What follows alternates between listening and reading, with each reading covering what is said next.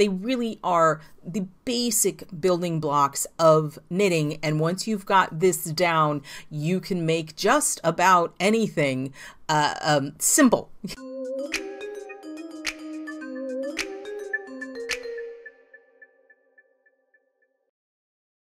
Hello knitters, Barbara Benson here. I'm an independent knitwear designer who also likes to make videos here on my YouTube channel, Watch Barbara Knit. Make sure to check in the description notes below where you will find links to all of my online shenanigans, including how to get my patterns to knit up for yourself, how to join the Watch Barbara Knit's Facebook group, how to buy my merchandise, and how to support me on Patreon. Today, the topic of this video actually came from the Watch Barbara Knit Facebook group and a discussion that was there. It is one of those kind of things that experienced knitters take for granted, that this is just something people know, but it's one of those things that, does anyone ever actually teach anyone what it is? So I told them I would go ahead and make a quick video on it.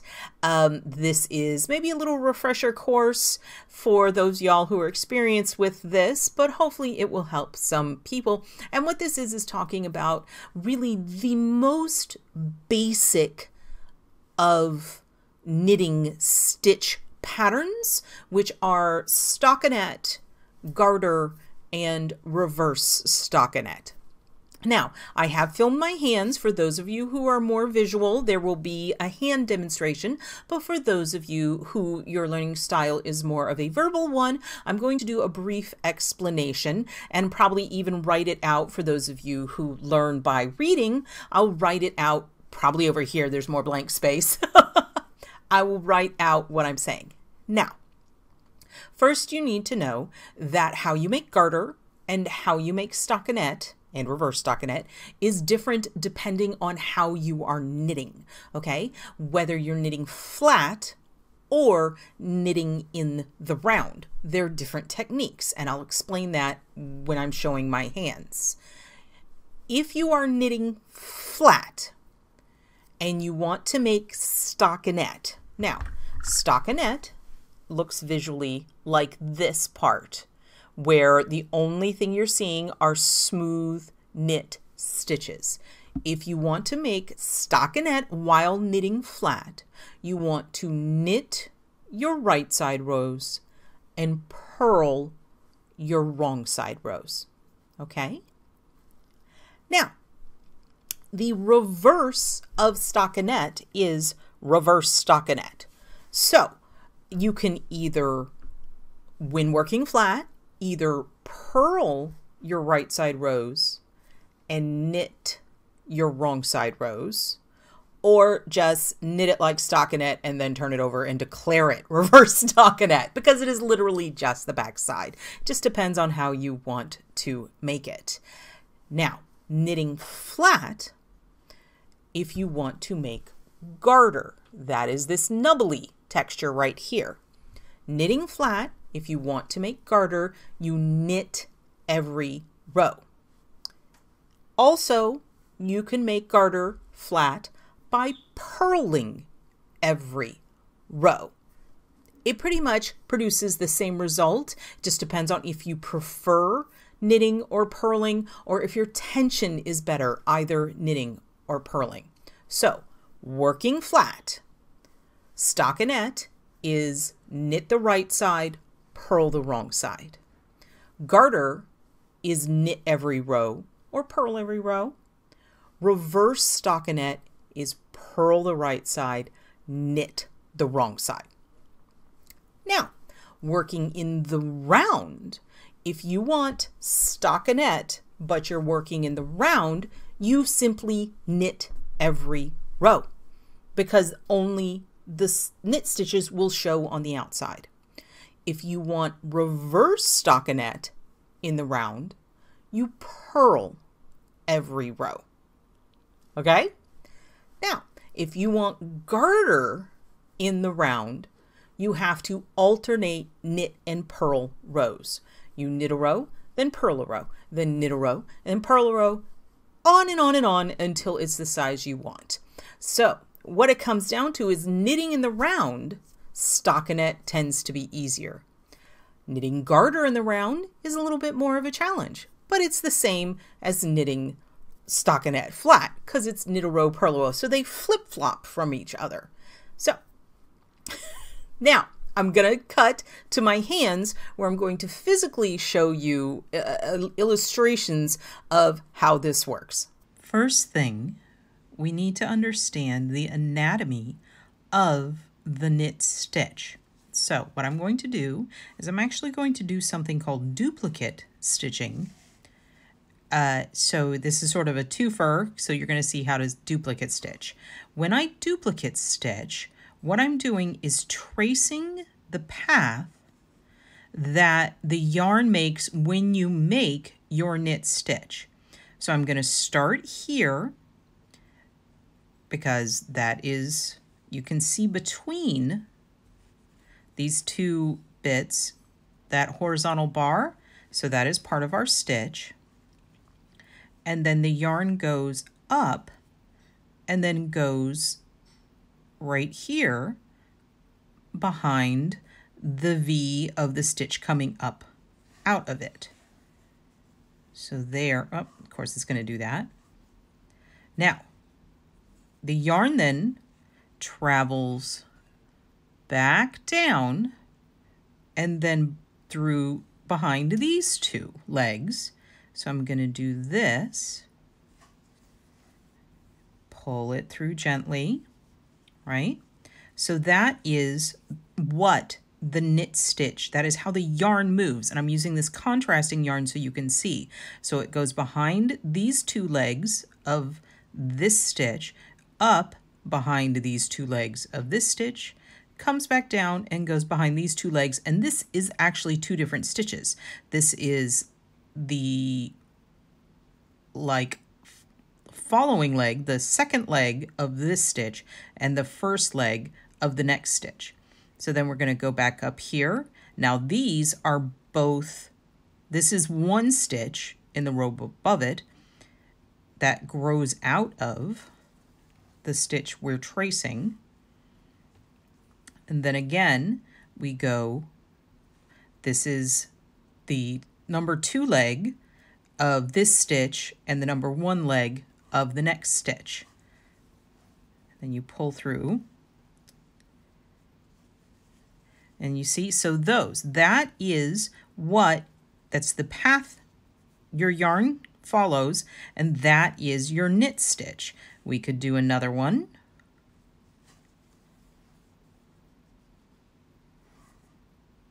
And there we go. The reason I wanted to show you this is because what I want to make abundantly clear is this is your knit stitch. When you are knitting, this is the knit stitch. The back side of your knit stitch is the purl stitch. If you were purling, the front side would look like knit. And here you can see those little blue bumps? That is how the purl happens. You see? It's showing on the wrong side. Now, I'm going to take this and trace a purl stitch. So that is the top of the stitch below from the right side. And what we're going to do, is go up through here.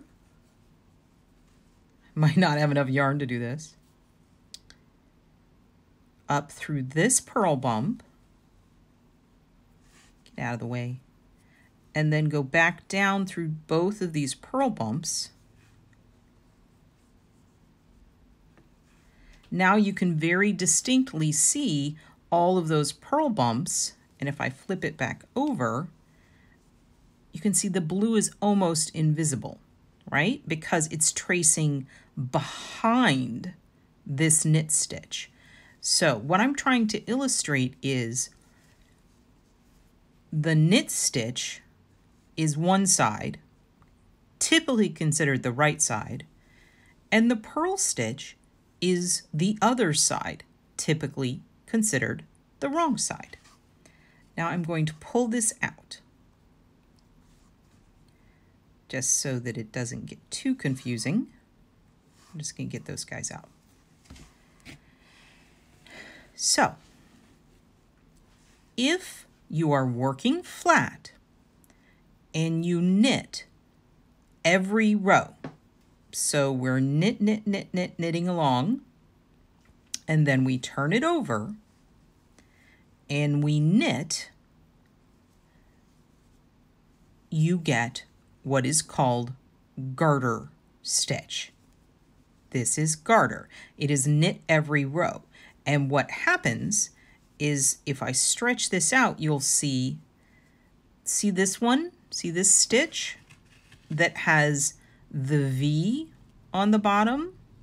That is a knit stitch, okay? But when we knitted it on the wrong side, we get the purl showing because it was knit on the wrong side.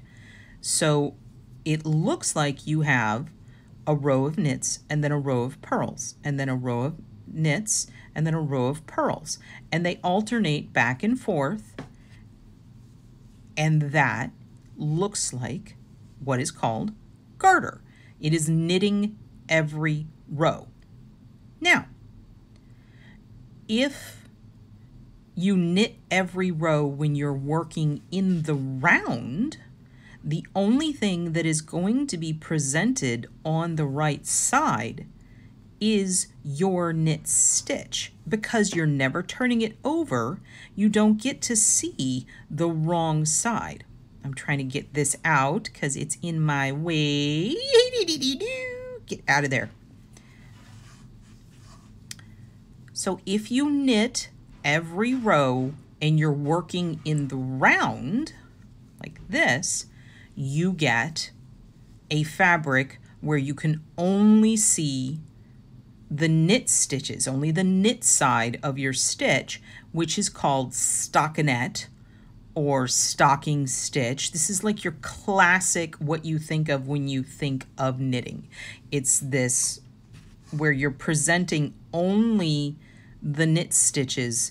That's all you can see from the right side. Now, if you look over, you can only see purl stitches from the wrong side. Now, if you were to knit in the round and purl every row so that this was the side that was out, this is called, very creatively, reverse stockinette. It is literally the reverse of stockinette, right? So if you want reverse stockinette to be your right side, you have to purl, right? If you're working in the round, all you do is purl. But if you want stockinette when you're knitting flat, you knit a row, and when you turn it over, you want the knit to show on the right side, so you purl this row. You purl your wrong side row. Then you flip it back over and you knit a row, and then you flip it back over and you purl a row. And that is so the only thing that is presenting on the right side is your stockinette. You only see your knit stitches. Going back, if you're knitting in the round and you knit a row and then purl a row, you get garter, because it's all about what you see from the right side. But when you're working in the round, you just keep going around and round in circles. So if all you did is knit, as we said, you're going to get stockinette. If you want garter in the round, you have to knit a row and then purl a row, because you want to see that purl. Knit a row, purl a row. Now, if you are knitting flat, you can also achieve garter in a different way, which would be purling every row. Because if you purl your right side row and then you flip it over and you purl your wrong side row, it's gonna put the knit on the right side. So if you knit every row or purl every row when you are working flat, you get garter. Some people, I know it might be hard for you to, some of you to believe, some people prefer purling.